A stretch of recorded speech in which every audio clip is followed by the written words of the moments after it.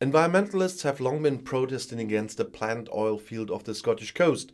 Now they are unexpectedly getting a tailwind from an oil multi of all things. Shell is withdrawing from the project. So, the development of the Cambo oil field west of the Shetland Islands has long been controversial.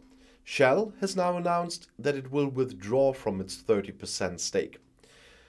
The official justification for the move is that the economic arguments for the investment are not strong enough.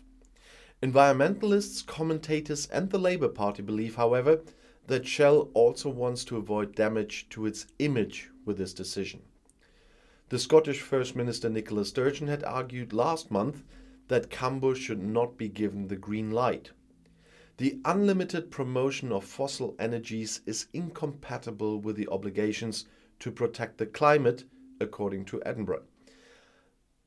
The decision as to whether or not oil may be extracted does not lie with the regional government, but is made at the national level.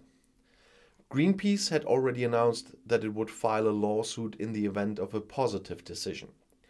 The environmental organization now hopes that this project died after Shell withdrew.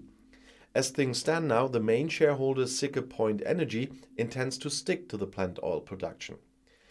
It is crucial for the UK economy and energy security, the company emphasizes.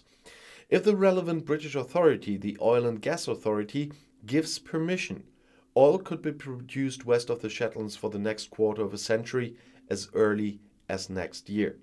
And I'll see you in my next video. Bis gleich.